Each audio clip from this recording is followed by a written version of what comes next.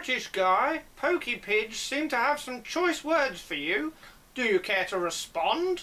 Choice words? Really? Is that how this interview's going to go? Get out.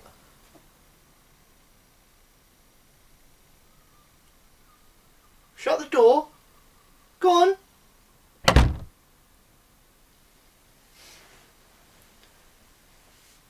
Listen, Poké Pidge. You seem to have a very active imagination.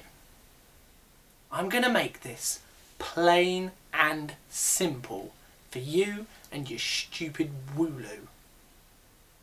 Pins in your chair? We were sitting on a sofa. This sofa.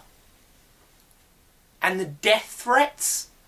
Well, the joke's on you, pal, because I can't even read and write, so I don't know who you got those death threats from, but it wasn't me.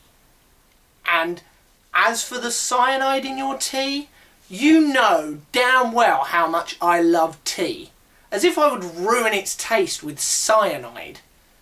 Well, maybe that stupid fruit tea stuff, but not real tea anyway. Now, as for this Nintendo tournament on Mario Kart, you claim to be a Nintendo expert?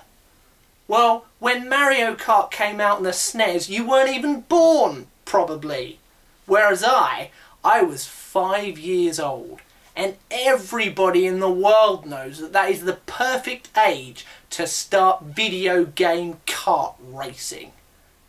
And when I win, I'm going to leave you red with anger, blue with sorrow, green with envy, and yellow with unmellowness. So you just name a time and a place, and I will be there, providing it's convenient for me, and you would have to work that out with the diaries or something. And then we can settle this like men by playing video games.